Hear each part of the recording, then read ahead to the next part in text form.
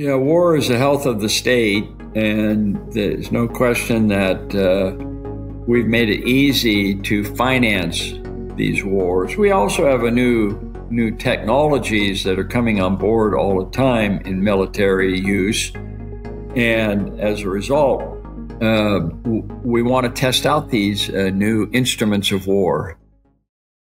All right, Mark, thank you so much for joining me today. Artie, it's a pleasure to be on your show, and look forward to your provocative questions. Definitely. So a little bit about you. So you are an economist, financial advisor, and an author of over 25 books on economics and finance. You hold a PhD in economics from George Washington University. You taught at Columbia University, and you're currently the presidential fellow at Chapman University. Editor of the investment newsletter Forecasts and Strategies, prominent advocate of Austrian economics and libertarian principles. And then something we'll dive into a bit today, you are the founding producer of FreedomFest, the world's largest gathering of free minds. That's in Las Vegas this year. The festival is titled A Brave New World. Is that right? That's our theme. Okay. Are we entering a brave new world, based on Aldous Huxley's novel that in the early 1930s, which has been quite prescient. Yeah, definitely. It's a great book too. So that'll feature Ice-T, Rob Schneider, Steve Forbes, Steven Pinker, Robert Kiyosaki, and MC Kennedy as speakers in the event. I'm really excited for that. Anything you want to add on to about you? So one of the things that I've always believed in, one foot in the academic world and one foot in the real world. And in fact, my basic view is that if you want to teach economics or engineering or politics or what have you, real world, there's no excuse for not having real world experience. I think a pure academic approach of high theory leaves a lot to be desired.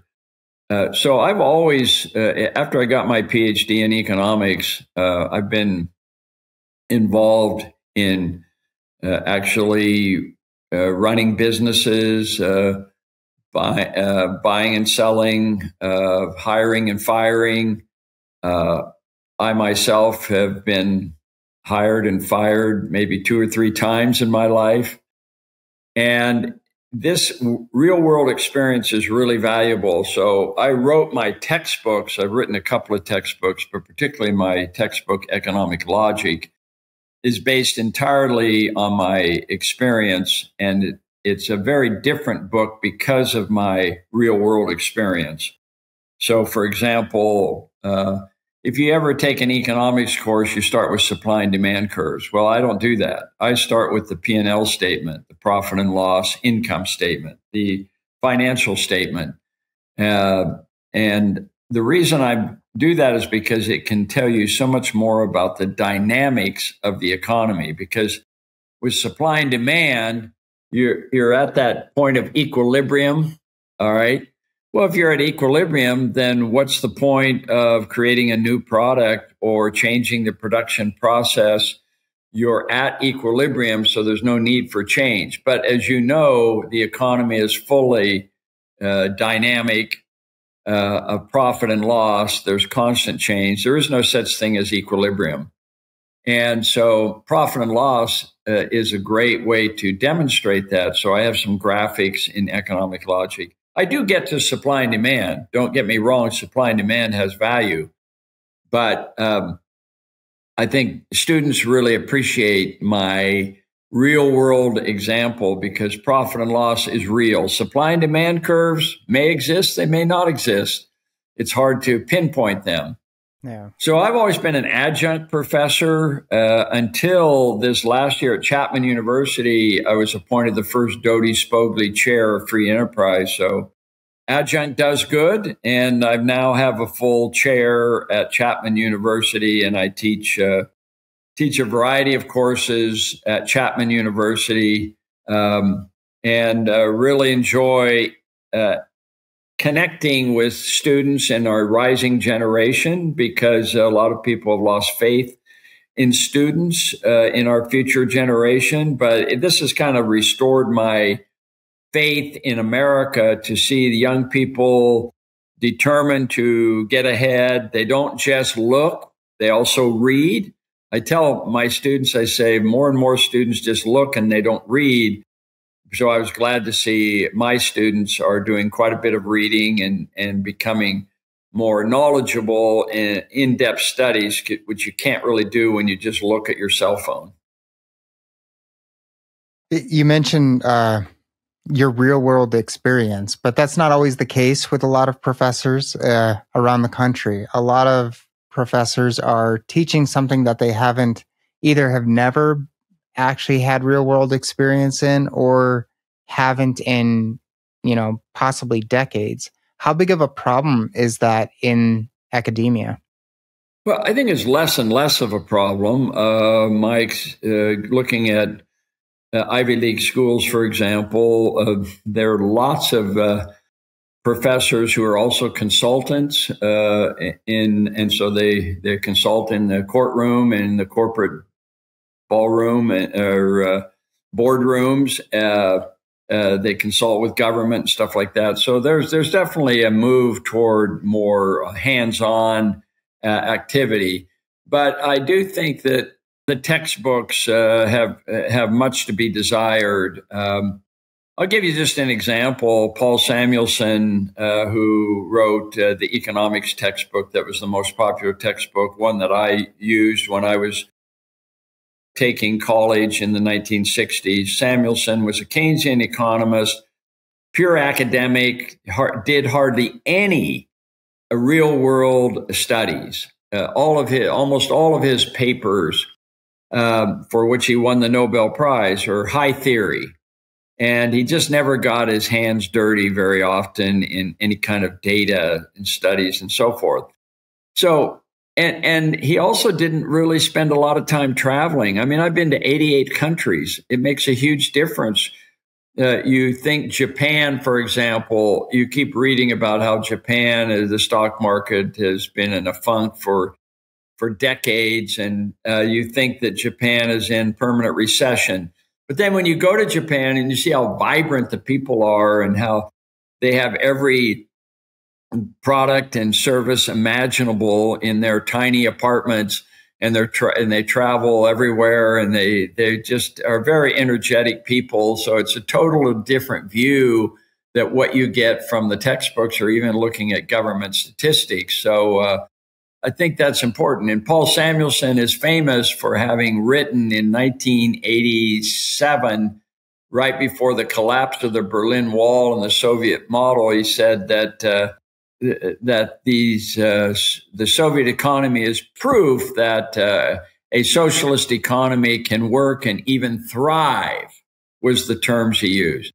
And see, the problem is he had not spent any time that I can tell in the Soviet Union to make that statement, which was totally incorrect if he had spent any time there. Now, I took my wife and 2 children to the Soviet Union in 1988 before the collapse of the Soviet system.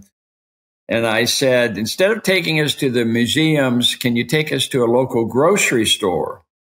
So the guide took us to a local grocery store, and it was just a great eye-opener to see they only had one kind of bread. It was hot black bread, but only one kind of bread. There was a long line for people wanting to get, they had heard a rumor that chickens were coming, so they lined up 12 deep waiting for chickens to arrive.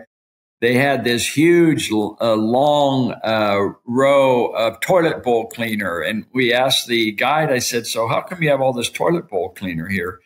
He said, oh, well, they made too much of that. So you often think of the Soviet economy as a shortage economy, but it was also a surplus economy. They didn't make enough of what people wanted, and they made too much of stuff that people don't want. So it was a really screwed up economy. Half the lights are out in the grocery store. And of course, today you go to the Soviet Union, you can't see that because the grocery stores are all packed full of goods made in the East as well as the West. And capitalism has won that debate. But Paul Samuelson didn't realize that when he wrote in his textbook that everything was really doing well. People were doing quite well in the Soviet Union back in the late 80s, when in fact they were not doing well at all. So that's just an example. Where was his data coming from? Was he just reading papers? Did he actually travel there, did you say? No, I don't have any evidence, I don't think, based on his statement that he actually spent any time there. But I will tell you, his data was based on the CIA data. Now, I worked for the CIA for 2 or 3 years, and we simply just took the raw data. Okay, so how many tons of steel did the Soviet Union produce? And then we put a Western price on that, and that became a GDP statistic. So the statistics look good that the Soviet Union was growing and was doing really well based on the CIA statistics, and that's what Samuelson relied on. And it's turned out to be bogus because you produce the steel, but was the steel put to good use, or was it used to building silos or building apartment buildings that were in short supply? There are lots of problems with using raw data like that and without actually seeing if it's misappropriated, misinvested, if you will, in the wrong kind of goods and services. My understanding is you don't like, or you have a critique of GDP as a measure of economic health in general for any country, right? So gross, it's not so much that I'm a critic of GDP. It's just that it's important to know the limitations of GDP. What a lot of people don't realize, it's kind of skimmed over in the textbooks, but GDP is actually a measure of finished or final goods and services only. So it doesn't include any of the stages of production to produce the finished goods. So my hat, my tie, your shirts, your artwork in the back, all of that's included in GDP because those are finished products. However, any kind of raw commodities going through various stages of production that business spends tons of money on, capital investment, to move the production process along from the earliest stage to the final stage, that's not included in GDP. The supply chain's left out of GDP, is what we're saying. And how important is the supply chain? Well, without the supply chain, you don't have any GDP. Yeah. So my argument is we need to measure that. Unfortunately, and I've been advocating that. I wrote a book called The Structure of Production in 1990. It's a purely academic book, but it caught my imagination to realize what's missing from GDP. And when you realize that over half the economy is missing from GDP, is it's not just retail. You have to look at wholesale. You have to look at the production process. You have to look at raw commodities. And what's really interesting is that 80% of all employees are in the supply chain. Only 20% of workers actually work in retail, the retail stores that you see, and when you're buying an automobile or you're buying groceries or you're going to an entertainment, so on. That's retail.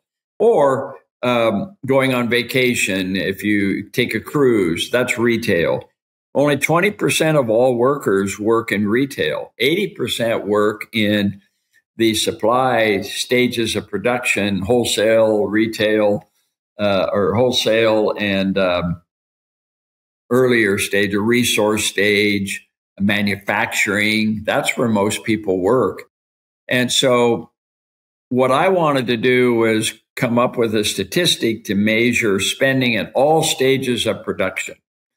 And that's known as, and I labeled it gross output. Well, in April of 2014, the federal government, the Bureau of Economic Analysis that puts out GDP, decided to start measuring gross output, or including the supply chain.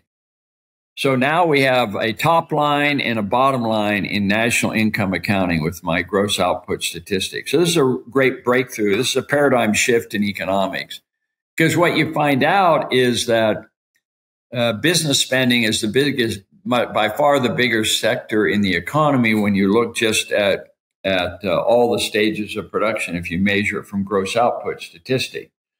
And retail or consumer spending is only a third, not 2/3 of the economy.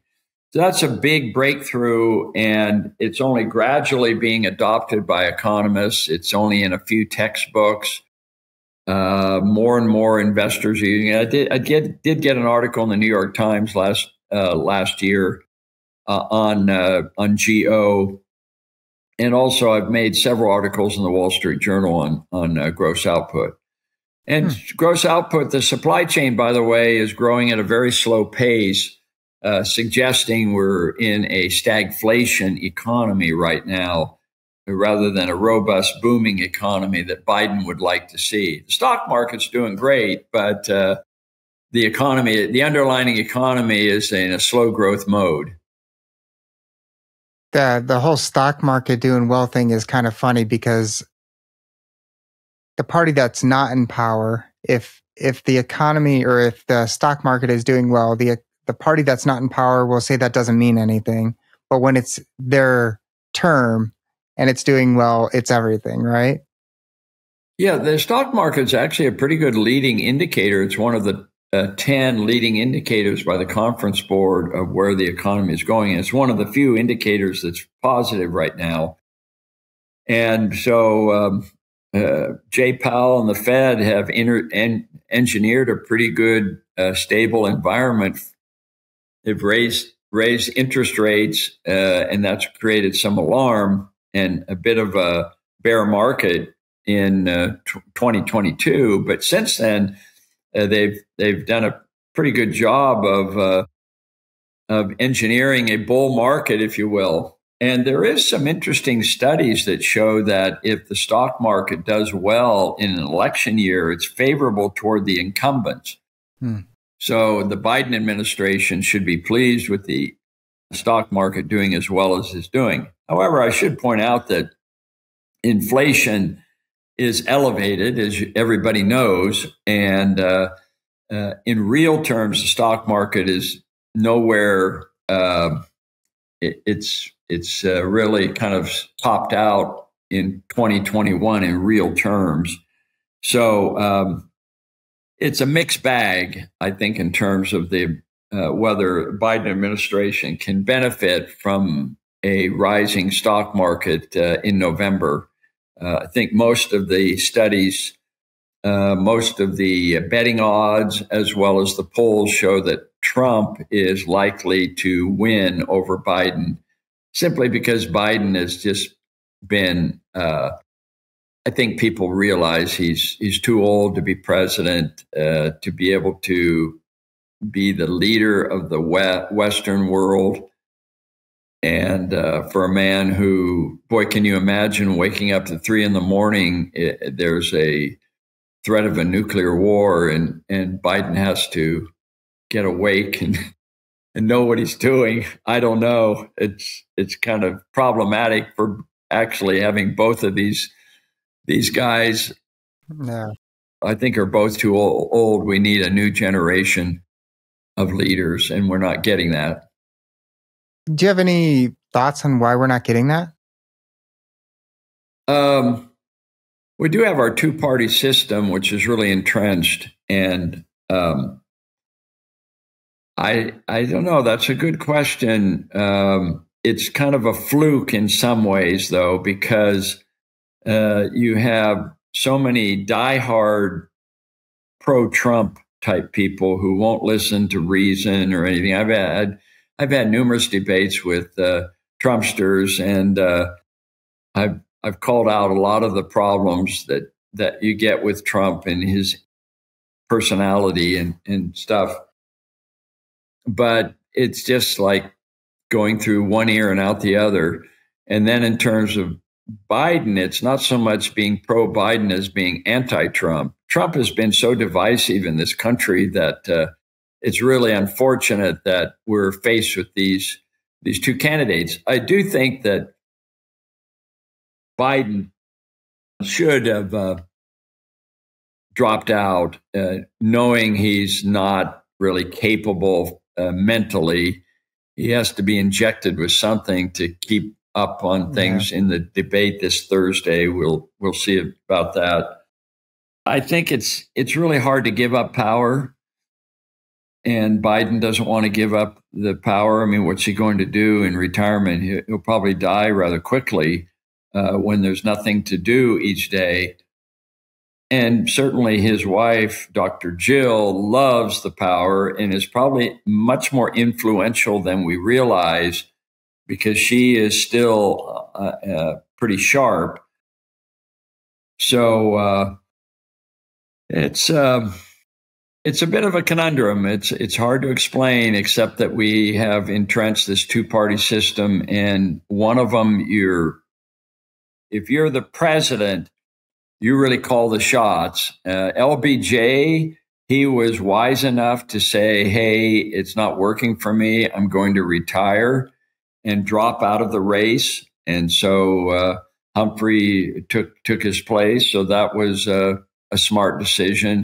His unpopularity of the Vietnam War and stuff, going back in history. Yeah. And as far as Trump is concerned, he's an egomaniac, and so he's not going to naturally drop out and let somebody.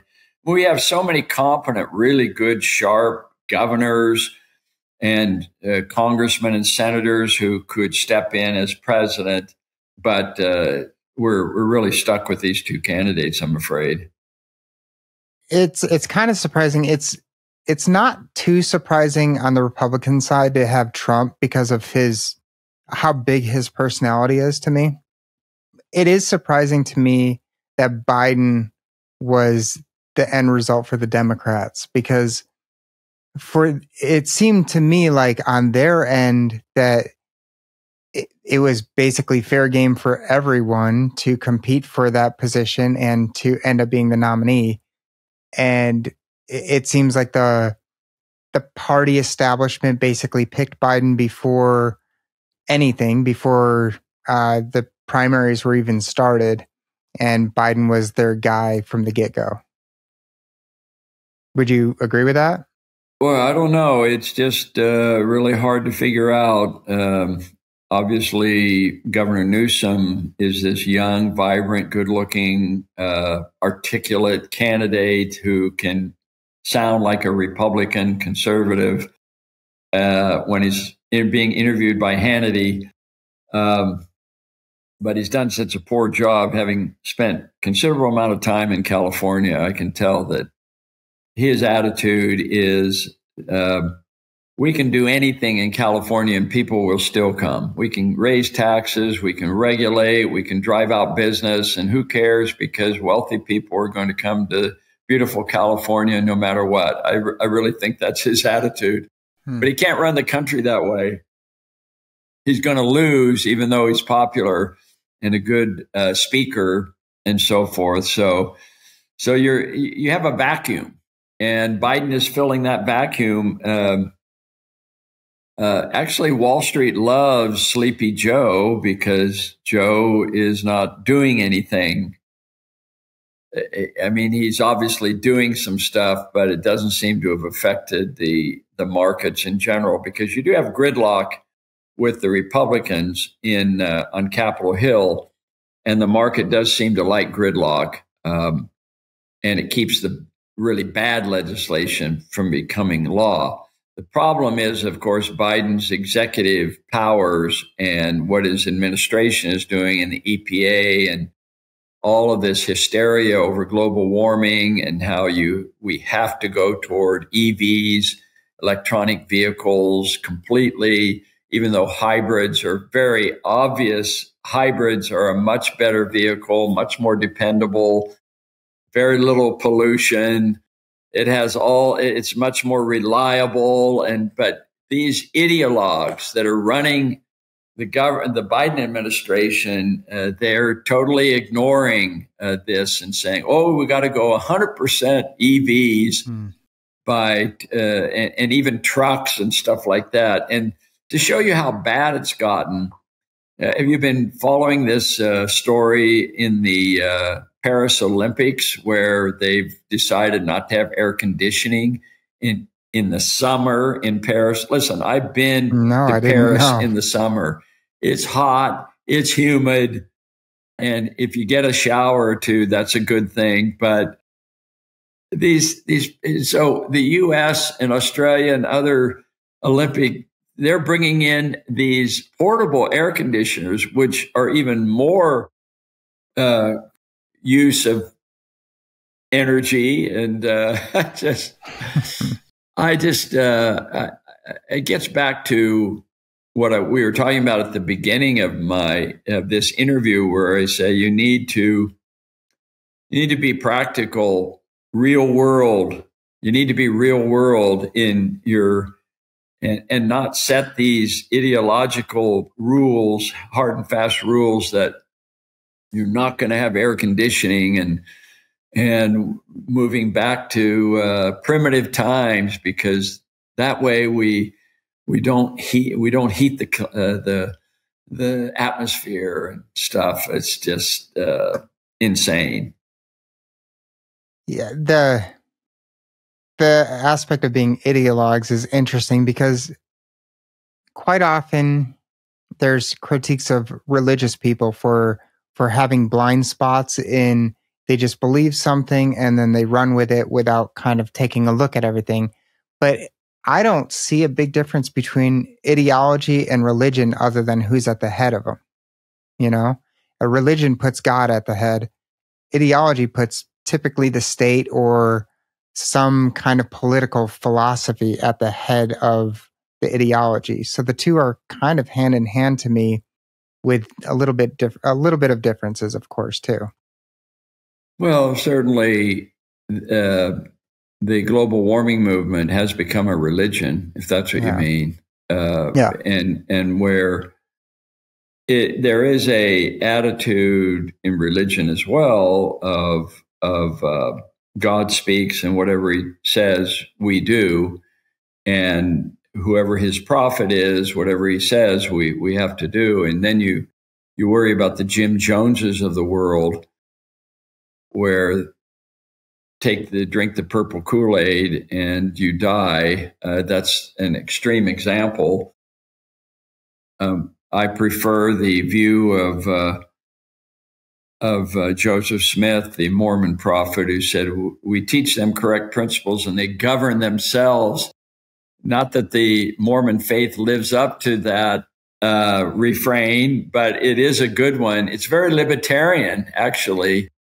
You teach people how to behave, and you govern yourselves. So, I mean, as a libertarian, I'm in favor of legalization of drugs, alcohol, so forth, within the certain rules and regulations. But that doesn't mean just because it's legal doesn't mean that therefore you should drink and take drugs and so forth. You have your choice.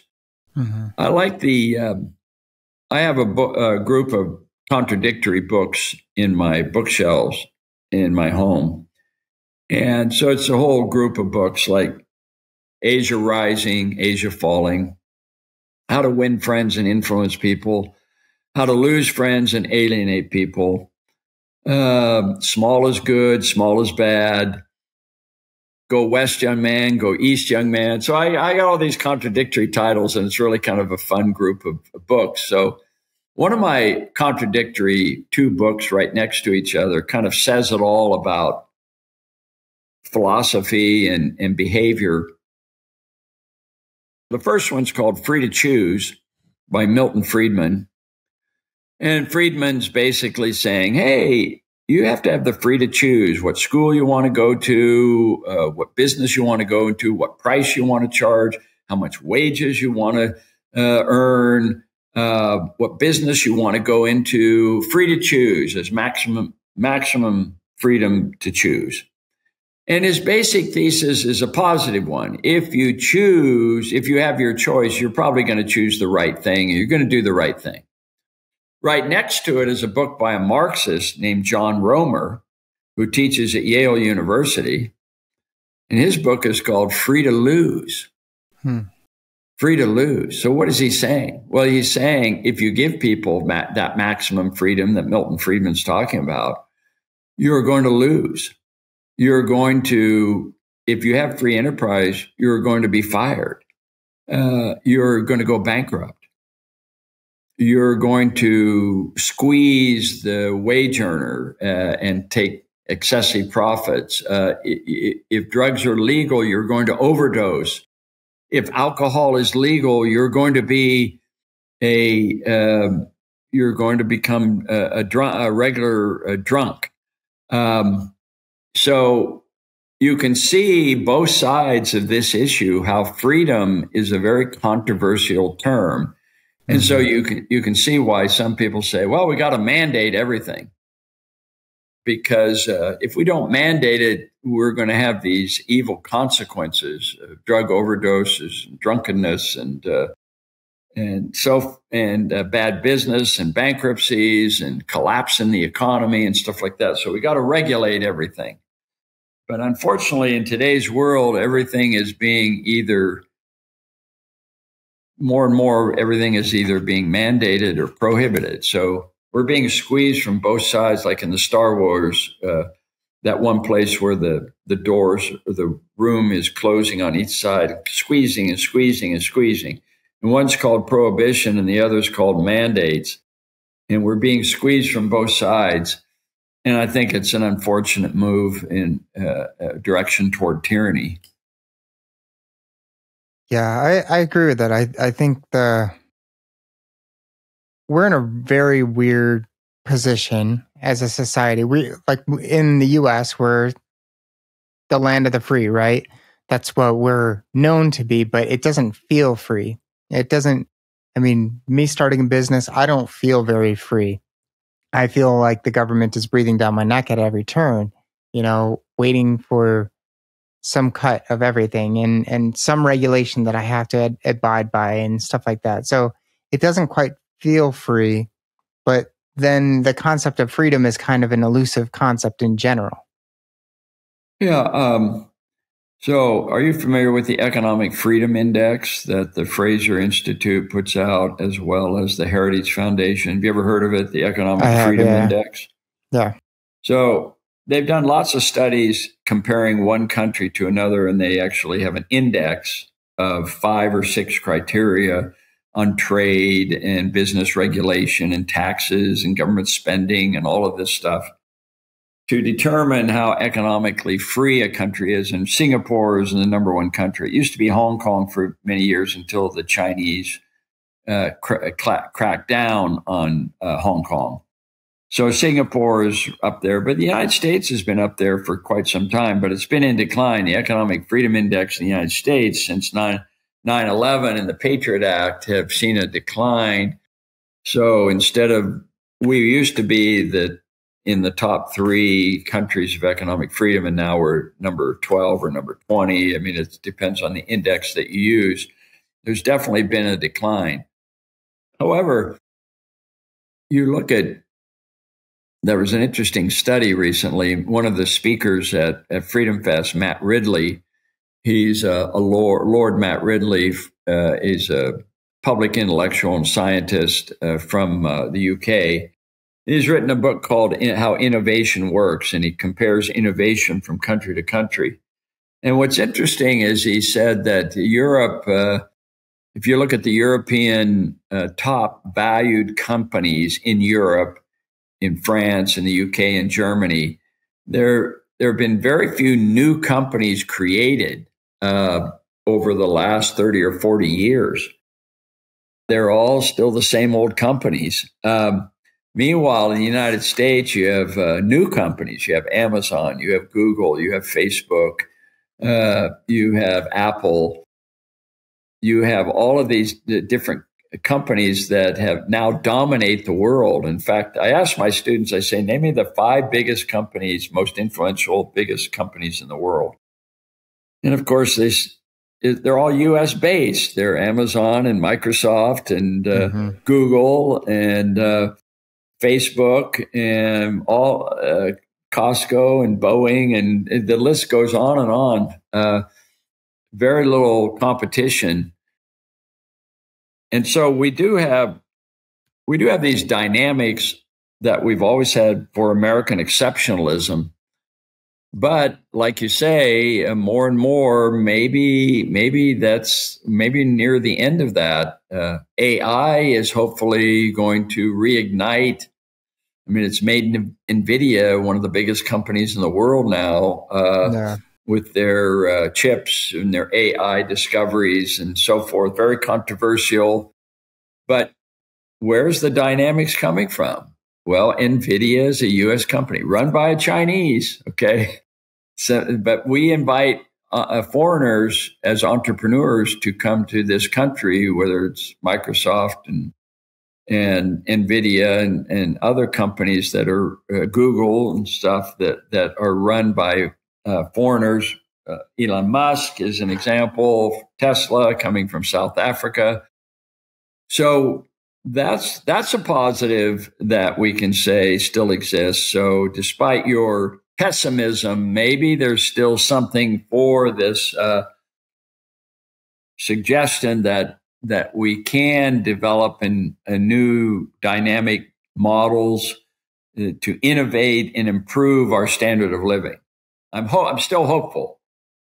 I'm hopeful too. I think there's always ebb and flow with things, and I think we're in a period of possibly less freedom right now, but I think we'll see more freedom at the end of the tunnel, or maybe not the end of the tunnel, but in the future, I think things could get better. But they could get a little worse first. Artie, you should. Have you ever read this new book by Walter Isaacson on Elon Musk? It's a big, thick book. It's a biography of Elon Musk. And what's really telling about that book is how often Elon Musk says, well, what do you mean we have to follow this regulation? Who made up this regulation? Was it a government agent? Was it a corporate decision? And who made up this? And let's call him on the phone. And his attitude is, well, let's just forget the regulation. Let's ignore the regulation and see what happens. It's truly quite shocking. So, I mean, Elon Musk is very much a libertarian, I think, at heart. I think that'd be a better attitude for more people to have when it comes to regulation. Not that some regulation isn't a good thing, but I think as a society, we get used to the fact that certain rules and regulations are in place. And instead of saying, why is this here? And does it actually serve its purpose? We just go along with it because we're used to it at a certain point. But I think it's better to constantly be questioning things and say, what is the purpose of this? And is it actually achieving that purpose? Yeah. Yeah. And I think that, unfortunately, that's not the mentality of most corporate structures. There's this emphasis on making sure we comply, maximum, not minimum compliance, but maximum compliance. In fact, I interviewed Charles Koch one time, just a couple of years ago. He had a book come out and stuff. And he had won a number of awards from the EPA, the Environmental Protection Agency, which is kind of surprising because Koch had an attitude of minimal compliance for many years. And I said, so I see you're now winning awards instead of getting fined by the EPA for this or that violation. Koch Industries, you're now getting awards. And he smiles and says, well, yeah, we changed our policy from minimum compliance to maximum compliance. And so the EPA is our partner. I said, really? What about the IRS? Oh, yes, the IRS is our partner. And so they've kind of given up the fight to, maybe they in backdoor, they try to work with minimizing these kinds of legislation. But I was really kind of taken aback by it. Elon Musk seems to have adopted this minimal compliance. And as a result, he's suffering from fines and criticism and stuff like that. So there is a difference in approach, but I will say that most people are moving in the direction of Koch Industries. In fact, I knew an accountant who in his spare time, I said, well, what do you do in your spare time? And he says, well, we track down regulations that we think we're out of compliance and we need to comply. We need to find out what taxes we're not paying. We need to find out what regulations we're not paying. I thought, oh my gosh, what is this country coming to? Yeah, that's really interesting. Very interesting. Earlier, you mentioned Keynesian economics. And Keynesian, Austrian economics, those are words that outside of economic circles, most people don't really understand what those mean. I didn't for a long time. I'm wondering if you can elaborate on what Keynesian economics is. I know it's the prevailing economic theory in the world right now, and it has been for several decades, but can you dive into that, and where does Austrian economics differ? Right. So Keynesian economics is not universal, but it certainly kicks in whenever there's a recession or a financial crisis.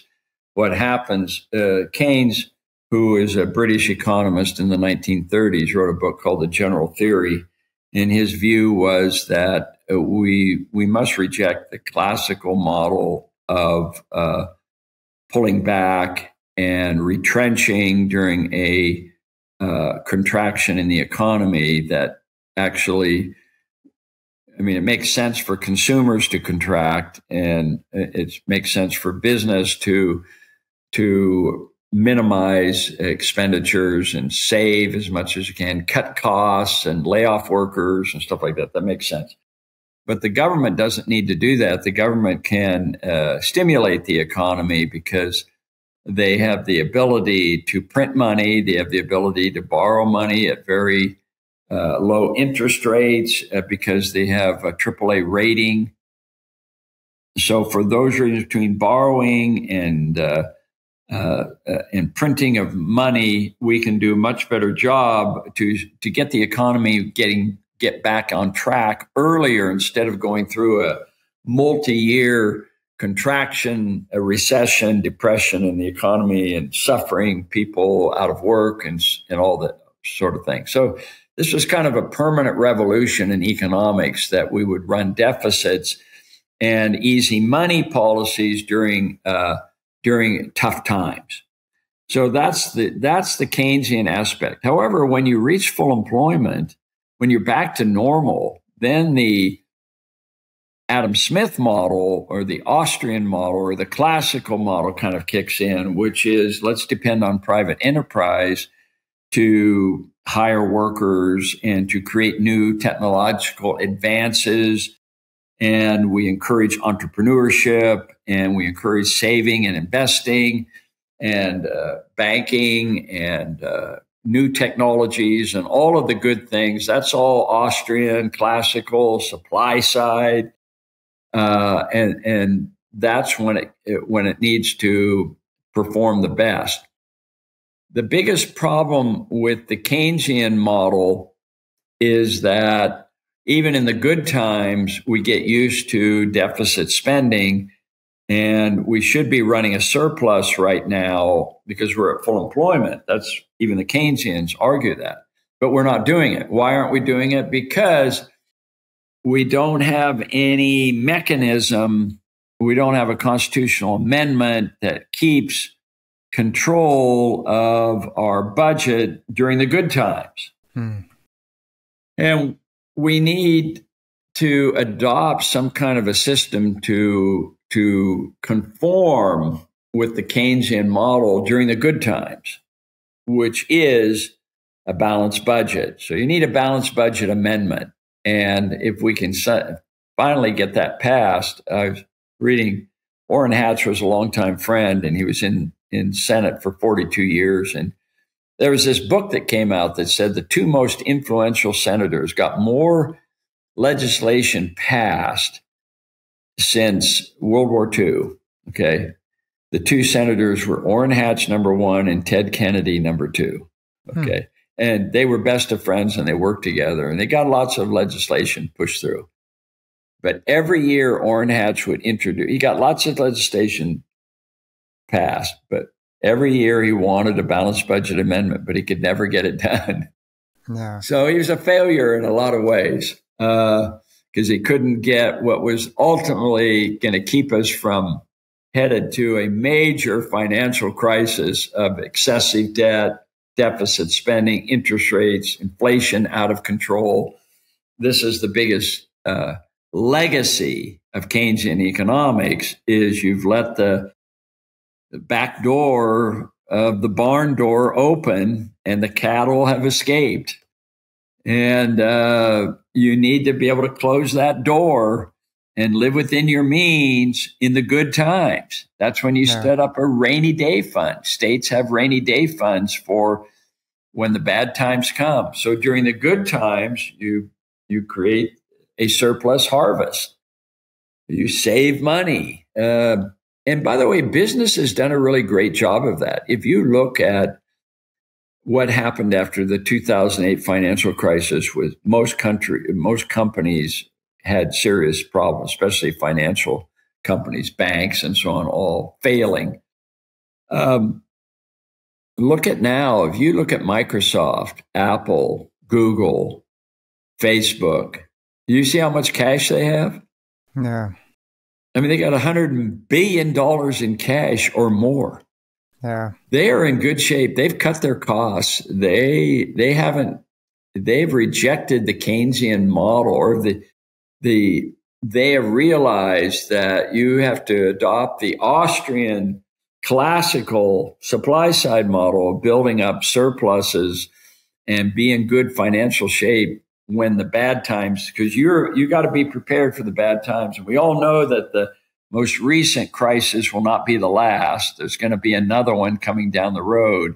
We don't know what it's going to be, but we better be prepared for it. I think big business has really done a good job in preparing for that. Yeah, business has, but the government has been horrible with it because there's we have the airlines. Of course, that was 9/11, but still, the airlines had to be bailed out. And then GM had to be bailed out. The banks had to be bailed out. And it seems like every time you bail out one, it puts you on the hook for a future one. Is that right? Yes, there is that problem of precedence. And so I still remember the time that Chrysler, Lee Iacocca wanted Chrysler to be bailed out. And that was coming before Congress, and Senator Hatch came up to me and said, I'm really thinking of supporting Iacocca and bailing out Chrysler. I said, well, Senator Hatch, you go ahead and do that, but don't ever call yourself Mr. Free Enterprise anymore. Because Ford is a really good example of where Ford said, well, instead of running to Congress and getting a bailout because of competition from the Japanese, we've decided to take the Japanese on directly and cut our costs, improve the quality of our product. And so the Ford cars are built better as a result of that, as opposed to GM or a Chrysler, which has all kinds of problems. Ford is really ranked pretty highly because they decided to compete. Rather than get subsidies, they decided to compete with the Japanese. So there's a lot to be said for that kind of a model. And thank goodness for free trade, which I know is being criticized today by Trump and others. But free trade has made our products better, cheaper, quality-wise. our automobiles. I mean, imagine what cars would be like if we just had the big three automobiles running our country. You'll notice that when you drive around, it's hard to find an American-made car on the roads these days. I asked my students at Chapman, I said, so just by a show of hands, how many of you have an American-made car? How many have a Ford, Chrysler, Chevy, GM car? And not a single hand went up. I had 35, 40 students. They all had foreign cars. Yeah. Because the European and Japanese have set the standards for quality and design. And U.S. has improved their automobiles as a result. They're still in business. They don't need to be subsidized. It seems like there's a problem in our country as far as economics and to a certain degree business is concerned as it relates to that with short-term versus long-term thinking. Like all the bailouts, the debt, it's all to help in the short term without regard for the long term. Is that right? Oh, not completely. I mean, you did have TARP in the 2008 financial crisis where Congress subsidized and gave loan money basically to lots of banks and to GM and various big manufacturers. And all that money was paid back. Did you know that? All the TARP money has been paid back. But again, let's look at BB&T Bank, John Allison's bank, the third largest bank or the largest bank in the South, was just a small regional bank and became the largest bank in the South. It's now called Truist Bank. He refused the TARP money. He told Ben Bernanke and Geithner, the Treasury Secretary, we don't need it. We actually made money this year in 2008 because he refused to do any of the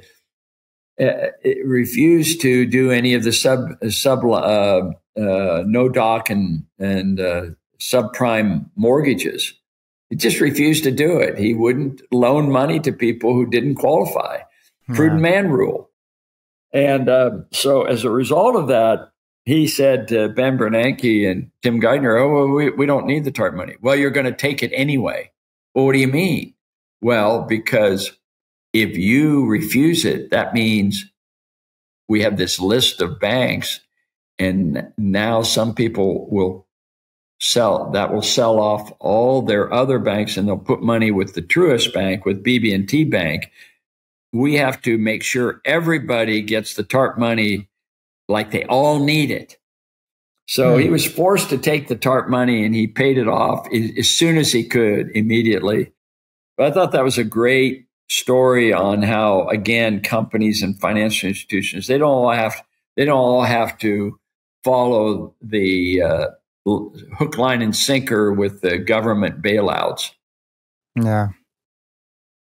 And then when you see like maybe Biden on the his annual speech in his State of the Union address, you hear the word deficit used a lot. We reduce the deficit. We reduce the deficit. And it seems like a lot of people maybe conflate that with reduce the debt. But the national debt has never decreased in my lifetime and before that. I don't think there's ever been a year where the national debt has gone down. But a deficit is just, okay, we're overspending by $100 billion. Now we're overspending by just $91 billion. So it's still we're still in the red every single year, but they tout that accomplishment of reducing it by a few billion as reducing the debt. Is that just strategic kind of wordplay? Yes, it meant to be popular that we're trying to be somewhat responsible, fiscally responsible, when in fact they're still borrowing money and it is a problem.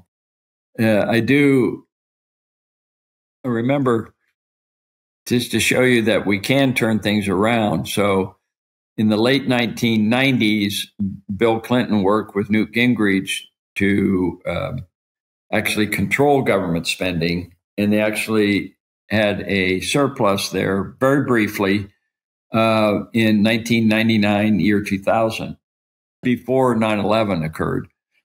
And I was meeting with, I was in Palm Beach, Florida, with some wealthy clients, and Newt Gingrich was one of their guests. So we were having breakfast together, and he was just giddy with excitement. And he said, you can't believe the surpluses that we're seeing as a result of my agreement with Bill Clinton to control spending. We're balancing the budget. In fact, we're saving so much money that within 10 years, we can pay off the whole national debt. So what should we do with this money? We can give it back to the people in tax cuts, or maybe we start spending it prudently on really good programs of infrastructure and that sort of thing. What do you think we should do?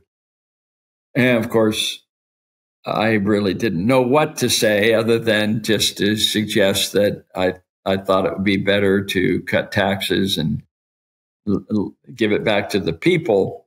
But it was so funny how giddy he was with excitement about what this meant for the United States. And I would tend to agree with you. But of course, that all blew up in smoke after 9/11 with the Patriot Act, and we had a recession. And then we had the financial crisis of 2008. And so we haven't had anywhere near, as you say, anywhere near a balanced budget since then.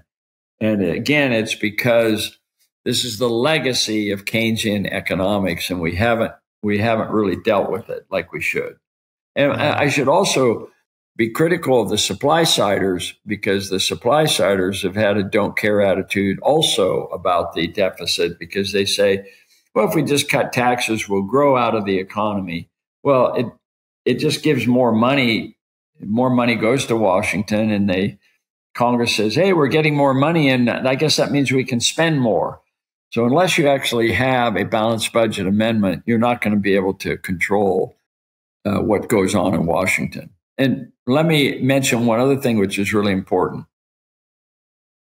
There's a wonderful chart that was done by a couple of Harvard economists who showed that inflation, price inflation, was not a problem until World War II. The only time inflation flared up in our long history was due to wars, when we'd have the American Revolution, the War of 1812, the Civil War, World War I. Whenever we had these wars, we had a flare-up of inflation. But then after the war, inflation would come back down because we were on a gold standard. But after World War II, that all changed. We entered an era of permanent inflation. So you see this chart where you see inflation flaring up and then coming back down. And then after World War II, the price level just keeps going up and up. It's quite an anomaly. You can Google it. It's CPI inflation since 1776. And you look at this chart and it's kind of stable, and then it just keeps rising after World War II. So I asked my students, well, what is the cause of this? How did we have this change of going from temporary inflation to permanent inflation? And I give them a lot of choices. Well, one could be the creation of the Federal Reserve, which is an engine of inflation. Number two could be going off the gold standard. Number three, it could be adopting Keynesian economics. Number four, it could be the Bretton Woods Agreement, 1944, which made the dollar rather than gold the world currency. Or it could be all of the above. Or it could be never-ending wars. Maybe we live with never-ending wars anymore. So I gave them all these choices. And of course, the correct answer is all of the above. But if there's one single factor, it's going off the gold standard, according to these two Harvard economists, because we lost the discipline to control our inflation. So all this argument about inflation coming back and so on, well, it never went away. We've always had inflation. And we will continue to have inflation because of the legacy of Keynesian economics and going off the gold standard. Yeah, it seems like there's almost this trickery going on when it comes to inflation. Like they plan for a certain amount of inflation, and if they have less than that much inflation, then they act like there's no inflation. I've seen that with people have explained Japan's economy to me before. It was a Keynesian economist that was explaining it. I'm like, they have inflation. It's just lower than what they expected. So it's still there. So it's just kind of interesting. And the endless wars thing ties in with it because the endless wars are made possible by the Federal Reserve endless printing. Because if you can't print money, you can't fund endless wars. But if you can print money, that makes the endless wars possible. Yeah, war is the health of the state. And there's no question that we've made it easy to finance these wars. We also have new technologies that are coming on board all the time in military use. And as a result, we want to test out these new instruments of war. So we have a war in Iraq, Afghanistan, the Middle East, Russia, Ukraine. We got to try out all our new weapons. Yeah. It's the military-industrial complex that Eisenhower warned against. Very, very much alive and well. So you can list that as one of the 5 reasons for permanent inflation, never-ending wars. Yeah. I think that's a legitimate argument. Since World War II, we've had the Korea War, we had the Vietnam War, we had these wars in the Middle East. I mean, it's just never-ending. Yeah, I'm 39, and there's never been a year of my life that I remember that we weren't in war. And it's kind of wild. We have a volunteer army, so you don't have to go to war. War is hell. Yeah. Yeah. My grandfather was drafted into World War II. But yeah, in my lifetime, we've never had to go through that, luckily. But yeah, it's still very unpleasant to see the reality of it. So, with Freedom Fest, how did Freedom Fest come about for you? So Freedom Fest, I came up with the idea of Freedom Fest when I was made president of the Foundation for Economic Education. It's the oldest free market think tank. It was based in New York, 35-room mansion, had a long time tradition established since 1946. And I was made president of FEE, but I had seen that FEE had kind of lost its luster. A lot of people didn't know about it anymore, even though it was the original free market think tank. But now today, Cato and Heritage and Reason and all these other organizations are quite much more dynamic and more famous because the original founder, Leonard Read, passed away. So I said, what can we do to jumpstart FEE and bring back its glory days? And so I said, well, let's have a national convention. We've never had a national convention, bringing together all the freedom organizations and bringing together all the freedom lovers. And let's have it in Las Vegas, the most libertarian city in the world. So in May of 2002, we had our first FEE Fest. And it was a big success. We had Ben Stein as our speaker. We had 850 people show up. Very popular.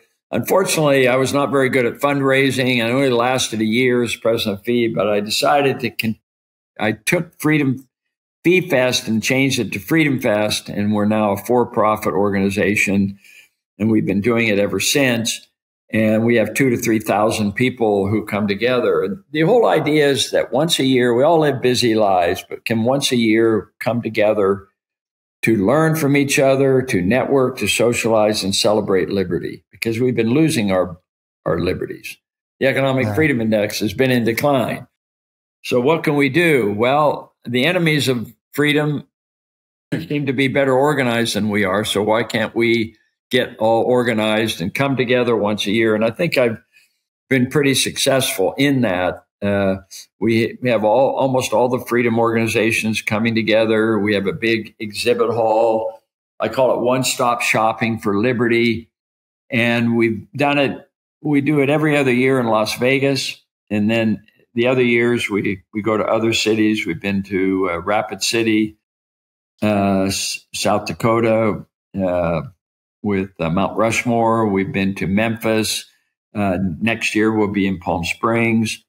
But this year a lot of people like Las Vegas, others don't. So every other year in Las Vegas. They have pretty good cheap hotel rates. They have air conditioning. So it's in the middle of the summer and everybody's indoors.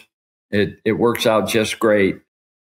So this year it's July 10th through the 13th at the Caesars Forum Convention Center. It's a brand new convention center across the street from Caesars Palace. And we have over 200 speakers. We have a theme every year. Our theme this year is, are we headed for a brave new world? Based on Aldous Huxley's book, Brave New World. And there's a lot of issues that he raised in the 1930s, very prophetic about people be conforming and people being on drugs if they're not behaving properly and stuff. It really is quite interesting. So Freedom Fest is kind of a Renaissance gathering. So we have philosophy and history and science and technology and geopolitics and economics. We have a 3-day financial conference. We have the Anthem Film Festival, the best libertarian films around the world. We're going to talk about all the issues of taxation, inequality, climate change. At the Anthem Film Festival, my wife has a movie called Climate, the movie. And afterwards, we're having this big panel discussion. Well, is this really the hottest year in history? Is global warming all caused by human behavior? What can we do about it? Do we have to have EVs? And do we no longer have fossil fuels? And so that'll be one of our big debate topics. We have a presidential election debate with third parties, unlike the one with Biden and Trump, limited to 2. We're unlimited with our third party candidates being involved. And we have a live audience, unlike the CNN event. So we have a lot of great speakers at Freedom Fest. We always attract big name speakers. We've had William Shatner before, Kevin O'Leary of Shark Tank, George Foreman, heavyweight champion of the world, John Cleese, the comedian from Britain. We had Mike Rowe of Dirty Jobs last year. Steve Forbes and John Mackey of Whole Foods are our co-ambassadors. Kennedy is our MC every year. So we really have a great conference, and we get a lot of political people as well. Donald Trump showed up there one time. And so we have senators and congressmen and lots of activity. The conference has over 2,000 people.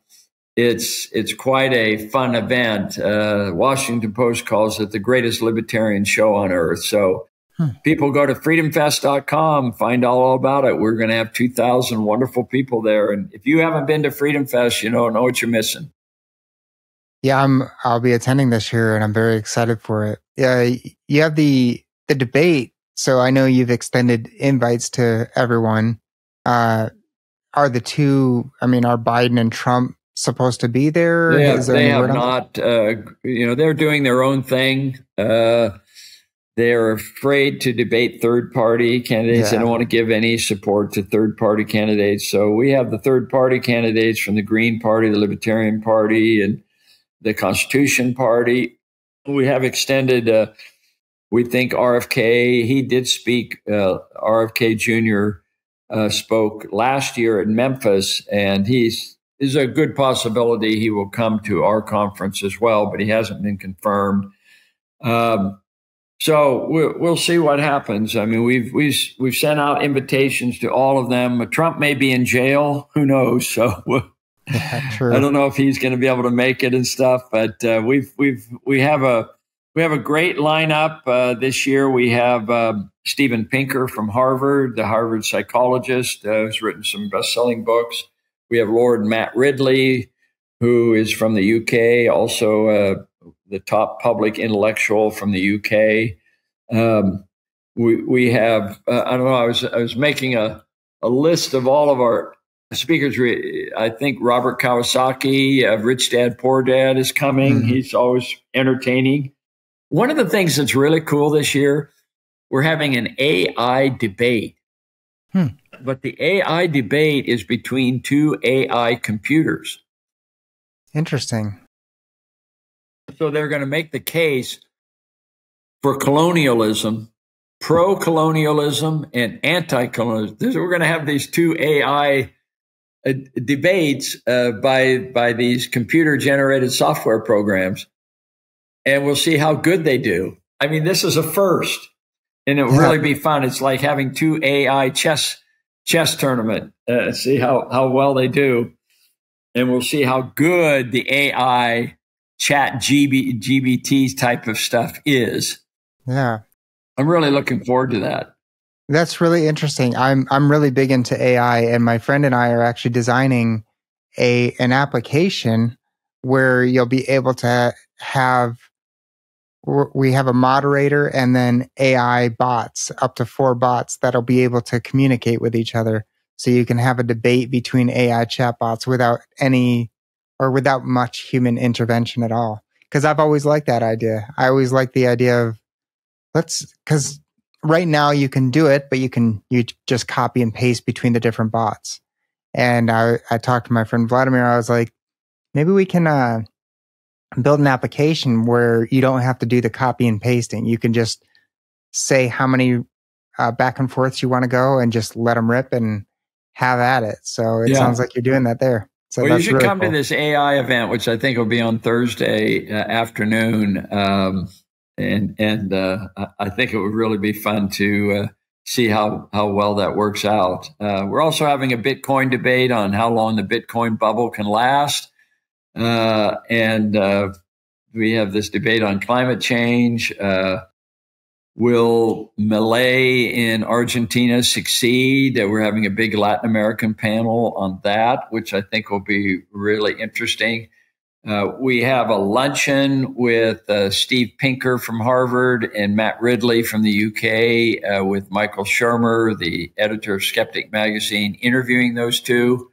Mm-hmm. So we have the Pitch Tank, which is entrepreneurs, their new ideas that they have, kind of like a Shark Tank version. So between all of these different events, plus, by the way, we have a couple of actors coming. Ice-T, who is the longest running actor on Law and Order, and Rob Schneider, the comedian and director and actor, will be talking about free speech and stuff. Unlike the past, for the very first time, we have Governor Joe Lombardo, the Nevada governor, coming and greeting us. Sisolak was the governor last year. Instead of coming and greeting us, he closed us down during 2020. So he's persona non grata at our conference. He was not a very good governor, but we're really delighted to have Joe Lombardo coming because he's vetoed more legislation in the last year or two than any other previous governor of Nevada. So he sounds like a really interesting guy. Looking forward to that. Yeah, very interesting. My understanding is you're giving some presentations too, right? Yes, I always give a number of talks. I'm going to give a talk on how I win the minimum wage debate every time. I have a formula that I use with students where they don't know initially my views on the on minimum wage. So I give pros and cons and so on. But by the time the session is over, 95% of all students reject it. Why? Because I can offer a better alternative. If you can offer better wages than minimum wage, why would anyone favor the minimum wage? So I talk about my strategy for raising the minimum wage without government intervention. I'm also giving a breakfast Saturday morning on my 5 best ways to convert students to free market economics, especially socialists. So I have a talk that I give to students called "What's better than democratic socialism? What could possibly be better than democratic socialism?" because they find that very appealing, democratic socialism. But I say, actually, there's something out there that's better than that. Come to my lecture and you'll be able to find out. And when I go in the lecture, I show why socialism fails every time, even when it's democratic. And then I say, but you never get rid of a bad idea unless you have a better idea. And what's my better idea? And it's called democratic capitalism. It's called sharing the wealth. And I talk about stock options. I talk about profit sharing. I talk about ESOPs, all these different ways of capitalists and labor getting together and working together to be a win-win situation. And by the time that lecture is through, I have all my socialist friends converting to democratic capitalism from democratic socialism. So I'm doing some things like that, which I think will be a lot of fun. I also do some things in the exhibit hall that's unusual. I do a white mates and two chess problem, which students love. And the first person to solve the chess problem wins a silver dollar. And they come running up to me saying, I think I've solved it. I think I've solved it. And we go over and check it out. And if they do, then I give them a silver dollar. And people from all over the world are coming and playing chess to see if they can solve the chess problem. They're not as easy as you think. Some of these, you make two moves to checkmate, and it's harder sometimes than you think. I really work at finding what appears to be really simple, but in fact can be very difficult to figure out.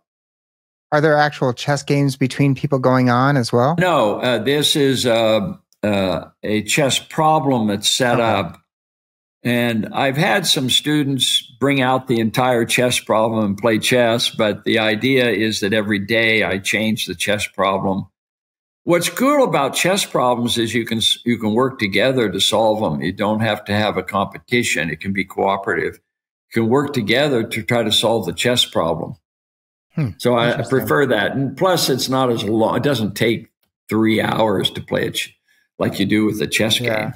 Yeah, I enjoy chess, but we also have dancing. Our Saturday night banquet is huge. It's the only conference where people get out and really have a good time, and they dance and so on. And then in our exhibit space, in addition to the chess problem, we have Peter Studebaker, our libertarian magician, who's a first-rate magician. We have a couple of bands with Haley and her husband Pablo, who perform. There's just a lot going on all the time. So there's something for everybody at our Freedom Fest conference. FreedomFest.com. That's the place to go. This question pertains to me a bit because I'm going for the first time. But how do you recommend people that may be going for the first time get the most out of the event?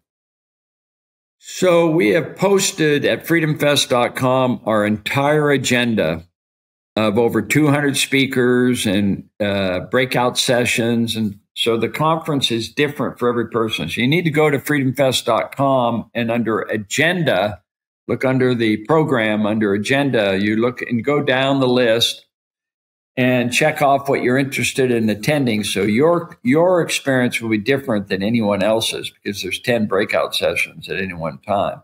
There's also general sessions for everybody. That applies to everybody. Like everybody will hear Governor Joe Lombardo, for example, or the presidential debate that we have. We normally have a mock trial, but we've postponed the mock trial until next year because of the presidential debate. So we're doing that. But you just need to go there and circle what you're interested in attending and then plan on coming and so on. And our conference is one that is relatively inexpensive, I think, considering most conferences cost several $1,000s and ours is under $500 each. Yeah. So plus we have special rates, $197 for students. We have special rates for young professionals, and we really enjoy having a big crowd there and stuff. So and the other thing that we do is we encourage everybody to buy a silver dollar. I think I've got one here in my pocket. American Eagle silver dollar. These are the coins that are minted every year. And this one's 2024. And so you go to the coin dealers in the area, you buy a silver dollar. And then on Saturday at our closing panel, you get up with the speakers like Steve Forbes and others, and you get your picture taken holding a silver dollar. So it's something that's very popular. People love to do. And then they send it out on social media and stuff like that. So it really is a lot of fun. That sounds really cool. I'm very excited to go. I'm excited to meet you there and see the event. It sounds like a lot of fun and very entertaining. So, Mark, it's been a pleasure talking to you today. I really appreciate you taking the time with me. Before we wrap up, I would love to ask you. I love to ask people about books. So you've mentioned a few books throughout the interview. I want to hand it over to you to talk about any books that you recommend people read. They could be about libertarian economics, anything you want. Yeah. So I have I've written a couple of books. Let me just talk about my own books initially. So I've written a couple of textbooks, if you will, that are available to laymen. They're easy to follow. One is called The Making of Modern Economics, and it's in its fourth edition, published by Routledge. And it tells all the great stories of the economists, from Adam Smith to Karl Marx to John Maynard Keynes to Milton Friedman. All of these people, I tell their story, their personal story, and also their basic economics. I have lots of humor in the book, anecdotes, pictures, and so on. So it's really a fun read. John Mackey of Whole Foods, for example, says he's read the audiobook 3 times. And so these books and others are available at skousenbooks.com, SKOUSEN, skousenbooks.com, and they're at discounts. They're cheaper buying it through my skousenbooks.com than it would be to Amazon or through the publisher. I also have written a essay, which was a cover story of in Skeptic magazine, called Economics of Life Made Simple. It's a 15-page short little essay with 6 or 7 graphs that are very powerful, including that permanent inflation graph that I was talking about. So this essay has really taken off. It's become pretty popular. And just to give you an idea, I gave a copy of it to an accounting professor at Chapman. And a couple of weeks later, he came up to me and he said, Mark, I've always wanted to understand economics. So I read the book, Economics for Dummies. And even afterwards, I couldn't understand economics until I read your essay. I think I have a copy of this essay right here, The Economics of Life Made Simple. And I had it printed up because I've had so many requests for this that it's a great introduction. If you want just a simple 15-page introduction with graphs on what economics is all about. And it's got a little glossary and everything like that. So it's available for $3 each, and minimum order 3 copies of the essay at skousenbooks.com. Plus, I have some other books there as well that you might find of interest. But those are some of the books that I really think are really important. As far as other books are concerned, there's a wonderful book called The Adventures of Jonathan Gullible, which is kind of a play on Gulliver's Travels, and it's the story of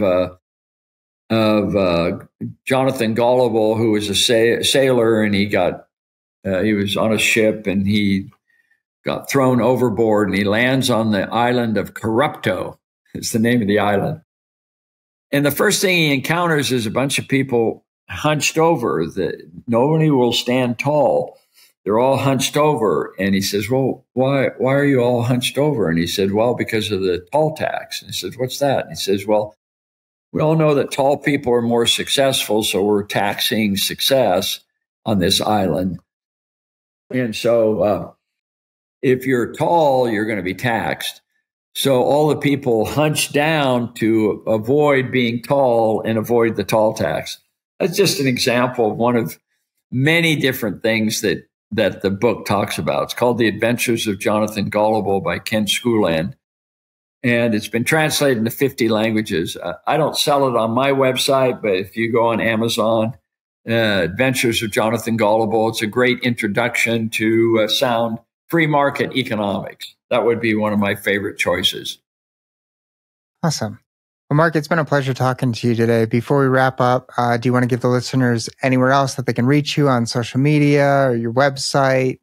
Anything more about Freedom Fest you want to offer? And then, anything else you feel like sharing? Yeah, so the website is freedomfest.com for our conference, once a year conference in Las Vegas or other cities.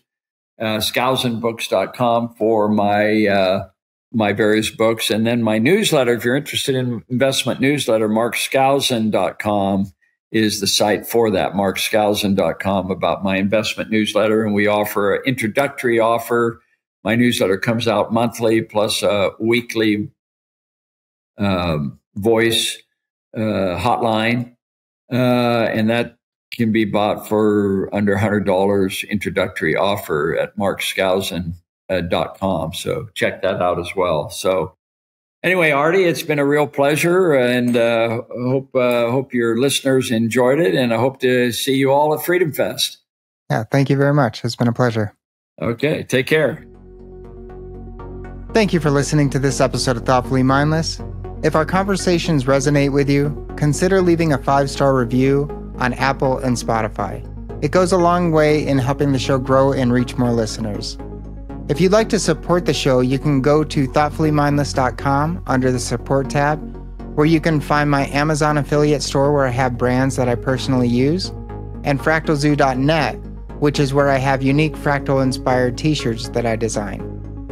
You can find me on social media on X at RDTM Podcast and Instagram at Thoughtfully Mindless. Thank you for taking the time to listen today. Until next time, stay thoughtfully mindless.